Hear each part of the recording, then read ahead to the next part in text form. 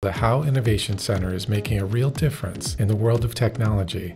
A man with a guide dog holds out his phone and walks on a sidewalk. Recently, our center hosted a team of engineering students from Olin College who created a navigation software called CLEW. 2 women, then a man, speak to an audience seated at work tables. The CLEW system uses audio cues and haptic feedback to guide users through indoor environments to within a foot of their destination.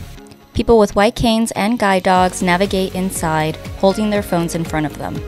Then a standing woman speaks. Instead of just testing in a lab, they wanted to make sure it was accessible to everyone, so they took it to Perkins School for the Blind's community to get feedback from people with visual impairments. People sit across work tables, talk, and examine devices.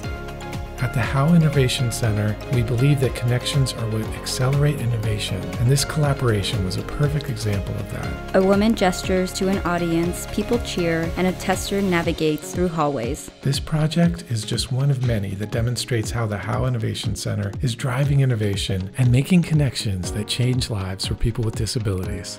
Howe Innovation Center, perkins.org/innovation.